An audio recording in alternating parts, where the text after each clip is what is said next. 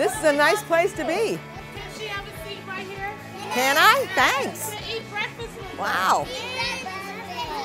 What are we having? Oh, thank you so much. I'd love a waffle. You have an extra? Yes, ma'am. Okay. 2030 is about making the Quad Cities cool, creative, prosperous, and connected.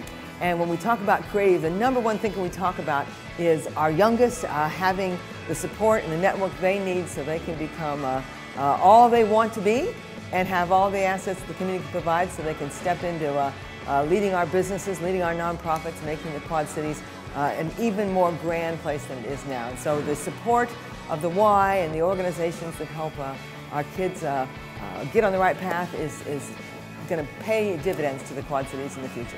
One of the things that's been touching to me about the Y, and it also demonstrates the value of the Y to the community, has been the stories you hear. And the theme of those stories, every one of those stories in the 25 years I've been involved with the Y has one theme. And they seem to be around the theme of what a difference the Y makes. And that difference is most impactful for a lot of the people that couldn't have experienced it without some level of support. And that level of support allowed them to get in and experience the Y and begin to crawl, walk, run to change their lives and go to different places than they may not have been able to without the Y. So I always ask the question, what if the Y weren't there?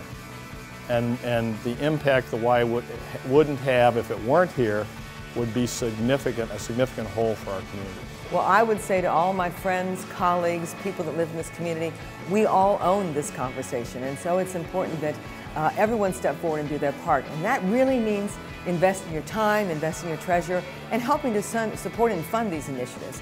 And you know, I'm so proud of the work the Women's Leadership Council did in bringing together 100 women and then many more women who are now out telling the story of the importance of having facilities like this for our youngest citizens, and making sure that they have every asset they need to start their life for a great future.